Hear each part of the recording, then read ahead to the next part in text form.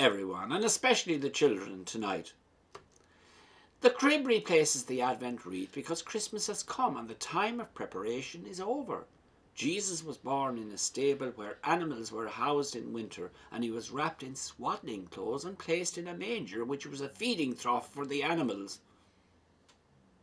Now, the reason why Jesus was born in a stable was because Mary and Joseph were turned away from the nearby inn, which was full of guests on that particular night, because hordes of people were in town for the census.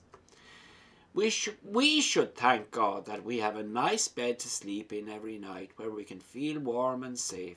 Many children worldwide don't. But you don't find Joseph or Mary complaining when they saw the no vacancy sign in the window of the inn. They were so thankful that Jesus was safe, even if he had to make do with an outbuilding. The door of the inn may have been closed to Mary and Joseph, but because of the birth of their son, the door of heaven is open for all of us.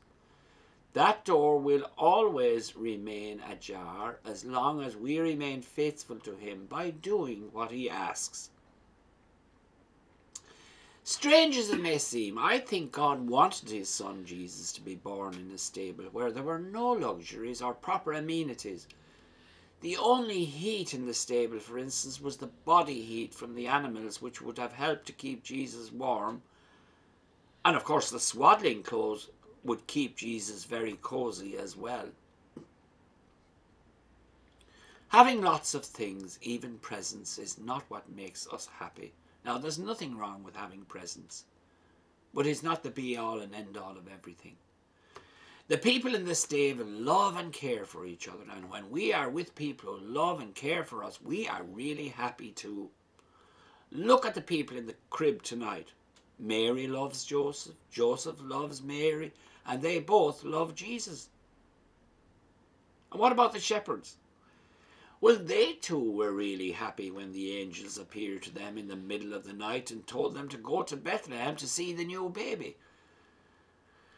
A lot of people didn't like the shepherds because they lived like drifters. People would steer clear of them. But when the angels appeared to them, they must have felt 10 foot tall. They, of all people, were the first to hear of Jesus' birth. St. Paul, in 1 Corinthians, he tells us that those whom the world thinks common and contemptible are the ones that God has chosen, and he's proved it on this occasion.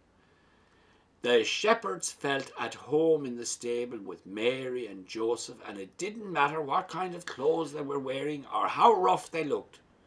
I'm sure there's a lesson here for all of us. They say we should never judge a book by its cover.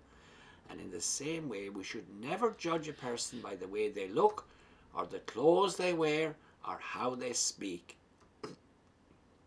Christmas is about God's love for us and our love for God and one another. May the Holy Spirit fill our hearts with love and peace this Christmas. On this holy night, we re-echo the prayer of the angels. Glory to God in the highest heaven, and peace to men, women, and children of good will. Thank you all for listening, and God bless you.